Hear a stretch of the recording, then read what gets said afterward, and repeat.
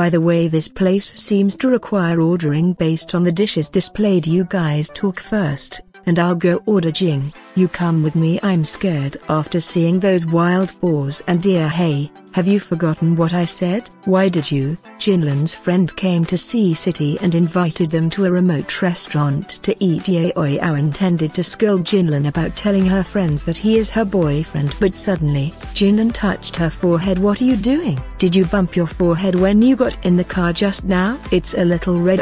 Don't touch it. Let me help you. Take a look. Does it hurt? It should be fine. Let's have a seat first. Is it really red? Let me take a look in the mirror. So you blocked me because you misunderstood that I have a fyp copyright. I don't have a fyp copyright. Whatever. Why should I care? My fyp copyright will only be you. So can you remove me from the blacklist now? Alas, okay. Removed. Add me into the group. Is it necessary? Showing affection in front of elders is enough.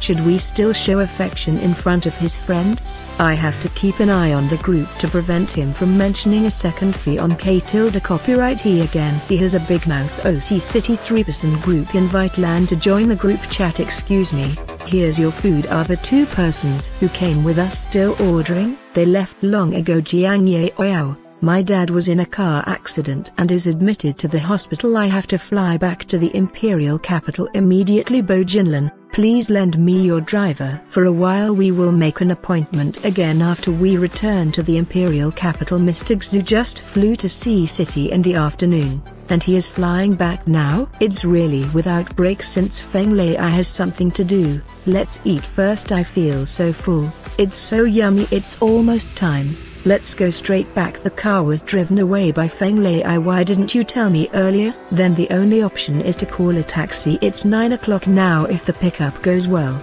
we can still go back to school at 10 o'clock. 10 minutes later, and there is no one takes the order. You should have a car here, right? Could you please take us back? We can give you some extra money. It takes more than half an hour to go down the mountain, and more than an hour to get to the city. It'd be so inconvenient. It's not safe to travel on mountain roads at night, and it's even more unsafe if it rains on the way. You'd better go down the mountain tomorrow morning. Mr. Xu already booked our room, the best VIP couple suite with roses and red wine. Ready? What? I have to stay with Jinlan for one night. He will definitely take advantage of me. You'd better go down the mountain tomorrow morning. Mr. Xu has booked our room, the best VIP couple suite here, with roses and red wine. Ready? What? You want me and Jinlan to stay together for one night? Then I might as well just walk down the mountain. Jinlan, if you don't go, I'll go by myself. Jinlan's friend tried to set them up to spend a night together in a remote place,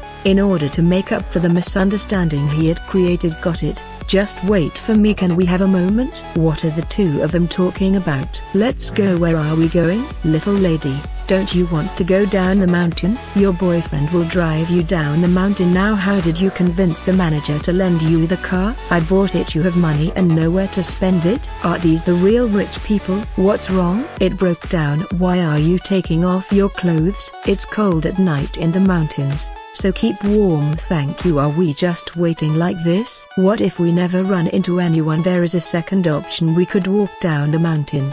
Probably, we'd encounter passing vehicles halfway, or would be able to find a place to stay. What's wrong? I don't want to go anymore. Don't you want to go back to school? I'm exhausted. You carry me. Even if you don't want to carry me, you don't even want to carry the bag for me. It's not convenient for me to carry your bag. Come on up. Actually, it's all your fault today, you know. If it weren't for your insistence on delivering things to me and Mr. Xu's insistence on taking me to the mountaintop for a meal, I won't be still trapped in the mountains so late. So you should carry me on your back. Understood? Indeed, it's all my fault. This man feels so warm, like a big stove. What are you doing? Afraid of you slipping down. I'm not a child. How would I slide down? Besides, I will hold you tightly. Don't try to get rid of me.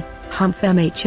This time, not anymore. You'd better go down the mountain tomorrow morning. Mr. Xu has booked our room, the best VIP couple suite here, with roses and red wine. Ready? What? You want me and Jinlan to stay together for one night? Then I might as well just walk down the mountain. Jinlan, if you don't go, I'll go by myself. info, Jinlan's friend tried to set them up to spend a night together in a remote place, in order to make up for the misunderstanding he had created. Got it. Just wait for me. Can we have a moment? What are the two of them talking about? Let's go. Where are we going? Little lady, don't you want to go down the mountain? Your boyfriend will drive you down the mountain now. How did you convince the manager to lend you the car? I bought it. You have money and nowhere to spend it? Are these the real rich people? What's wrong? It broke down. Why are you taking off your clothes? It's cold at night in the mountains, so keep warm. Thank you. Are we just waiting like this? What if we never run into anyone? There is a second option. We could walk down the mountain.